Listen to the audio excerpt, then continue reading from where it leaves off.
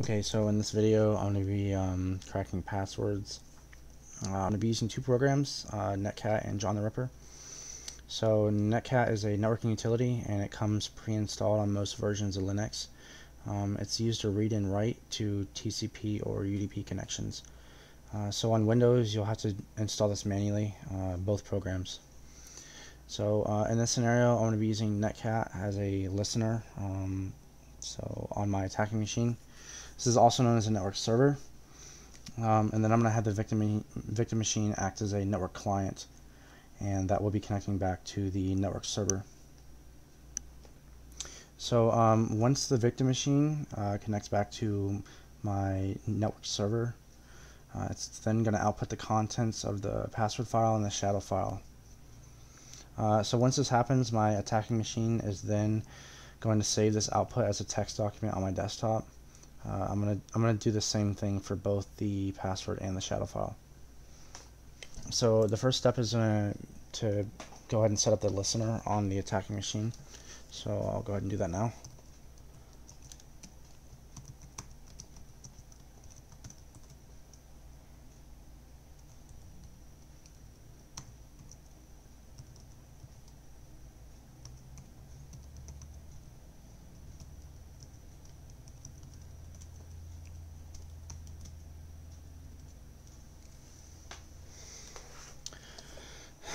So in this command, I'm saying netcat listen on port 5454. The V is for verbose. Anything that's received on this port number is then going to be placed inside of a password file on my desktop. Same thing with this. It's just this one is a shadow file. So this right here specifies the next command. So we'll go ahead and run that. So I went ahead and placed the password file on my desktop. It's empty right now because the client has not connected to the server and sent any information yet.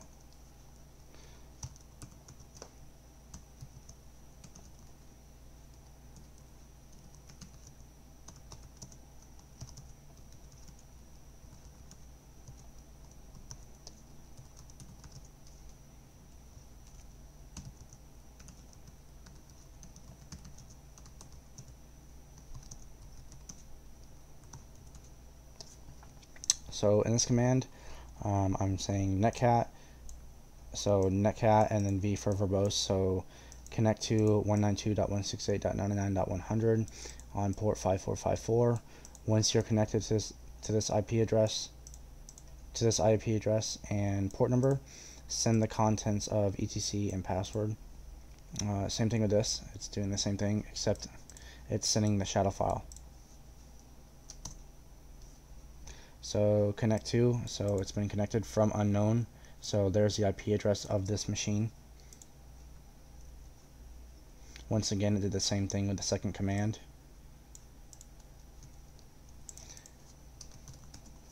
Now if I go ahead and cat the contents of one of these files that are located on my desktop, it'll show the same thing that's inside here.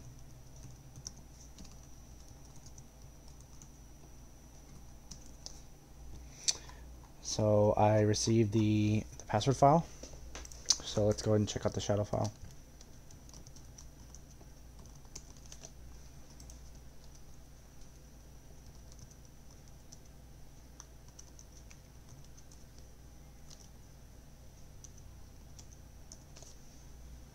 Once again, I received both files. So now I'm going to go ahead and unshadow these files.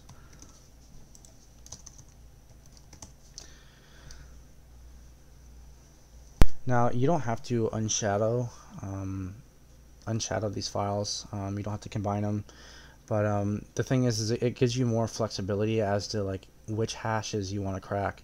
So I mean, you could do things like filter out non-admin hashes, or you can tell John to skip a hash password if it's been expired. So for the sake of the video, I'm going to go ahead and do the steps in unshadowing the password.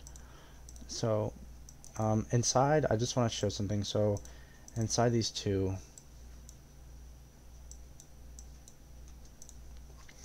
so the big thing, the difference between these two is the shadow file contains the actual hashed passwords of the user. So for example, like guest down here.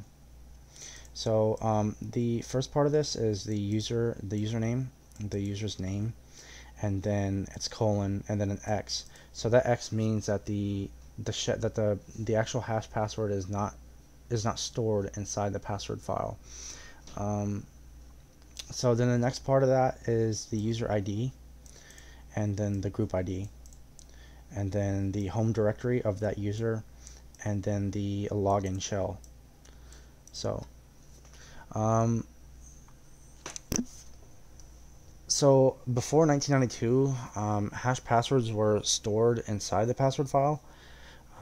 This is a big issue because every user has read writes to this file.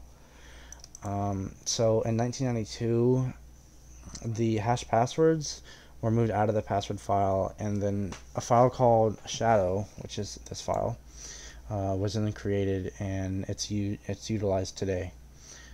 So the shadow file contains the hash passwords of each and every user. So the difference between this one and this one, obviously, besides the hash passwords where they're stored, is you have to be a root user to be able to read this, versus before in the password file where they were stored previously. You could any user could open this up and see, the hash passwords, and then copy those over, and then try to crack them, either brute force or dictionary attack. So you either have to be a root user, you have to have the root user's account information to log in, or you have to be a user with sudo privileges. Okay, so now let's go ahead and run the unshadow command. It's a command that's inside John the Ripper's suite of tools.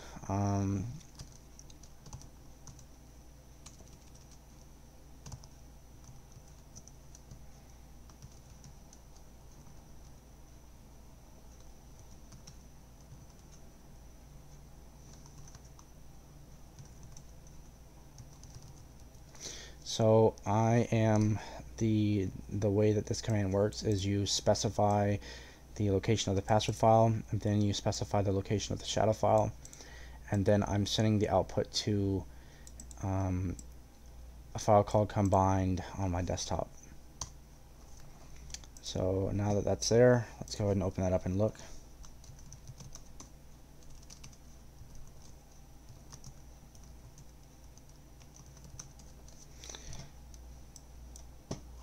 Okay, so inside here, now the difference is it shows the user, the hash password, not an X, the user ID, the group ID, the home directory, and then the login script, or the login shell. So now we can go ahead and take this and import this into John the Ripper and try to crack these hash passwords. Okay, so now that I'm going to use John to go ahead and try to run a dictionary attack against these hashed passwords.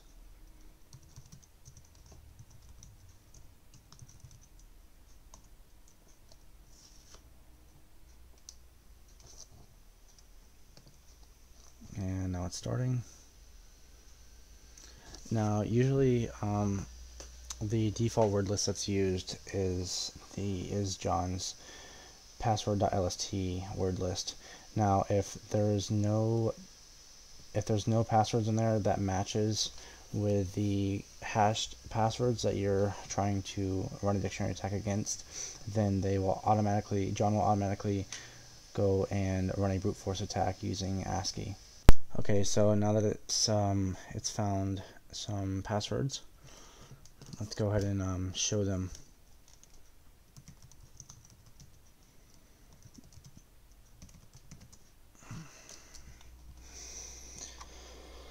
So let's go with Brandon and his password.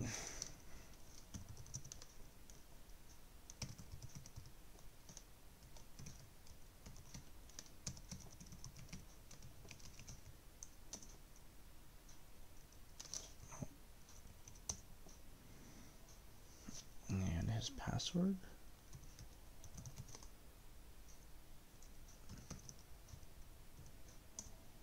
I'm logged in as Brandon. Let's try risks and Catherine.